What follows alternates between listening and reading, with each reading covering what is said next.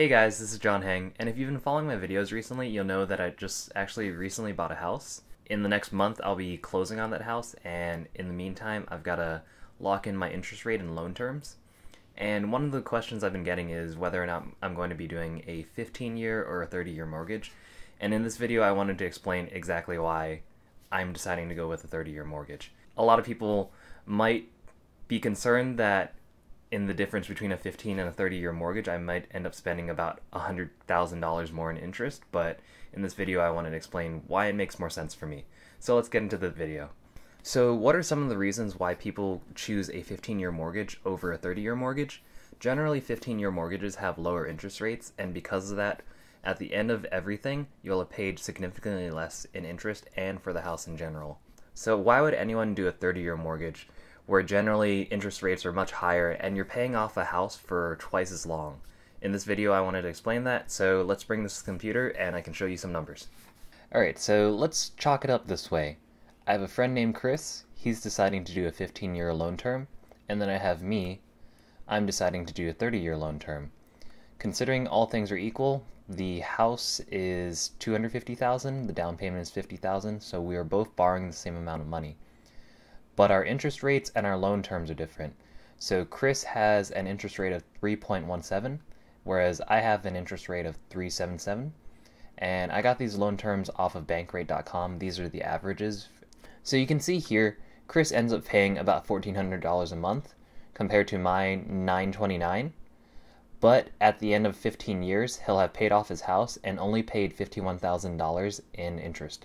Whereas I would have been spending 30 years paying off my house, and I would have ended up paying $134,000 in interest. So at a glance like this, it makes more sense to do a 15-year mortgage. But let me move on to the next sheet. Alright, so here's what our loan terms look at a glance. Chris will be paying off his house at 2035, and I'll be paying off my house in 2050. The difference is that Chris will be paying $251,000, and I'll be paying $334,000. And this is pretty alarming for most people, I would think. I only borrowed $200,000, but I ended up paying $334,000 in the end. But let me reveal these hidden columns, and it'll start making a little bit more sense. Alright, so for this example, I wanted to make it super oversimplified.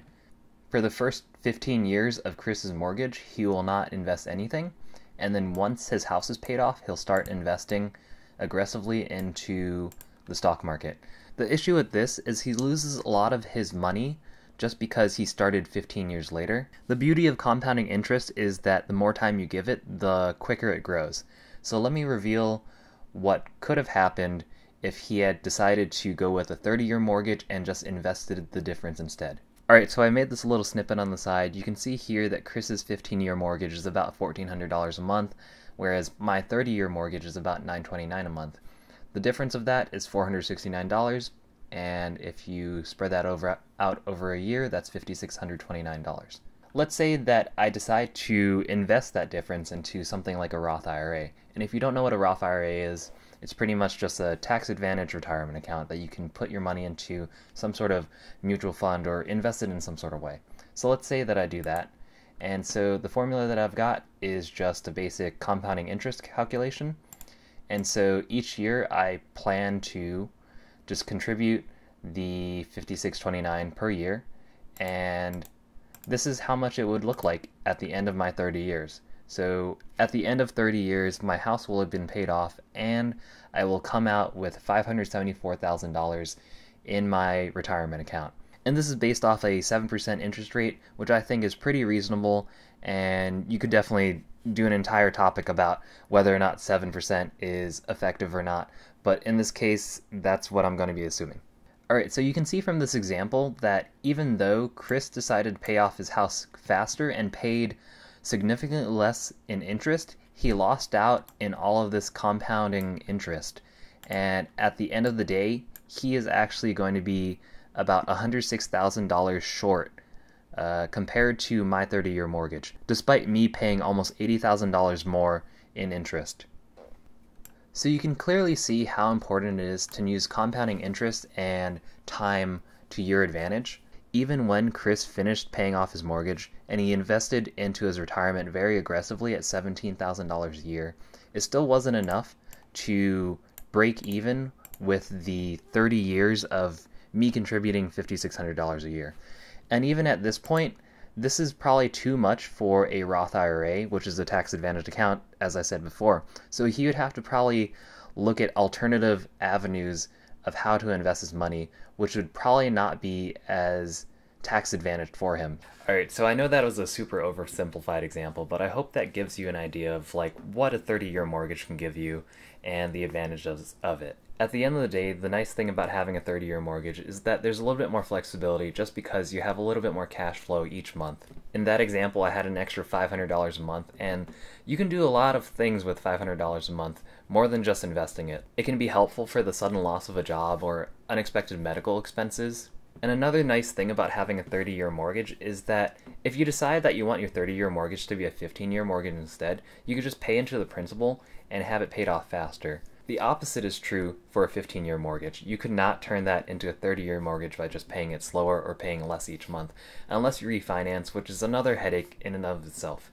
And the last advantage of having a 30-year mortgage is that you have less money tied up into the house. With less money tied up into the house, you can pursue more risks, like starting a business, buying a second property, or even just investing into the stock market like I showed in that example. Of course, all of this isn't for everyone. Say for example, you do get a 30-year mortgage, and instead of doing something reasonable with the extra money you get each month, you just decide to go on vacation or buy Gucci flip-flops every month, and you just spend that money.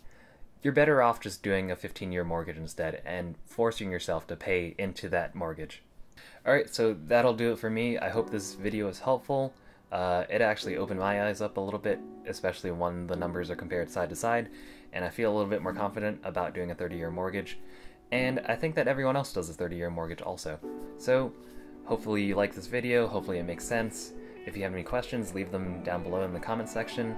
If you like the video, give it a thumbs up, and if you like the content and want to see more house stuff in the future when I close in about a month, consider subscribing.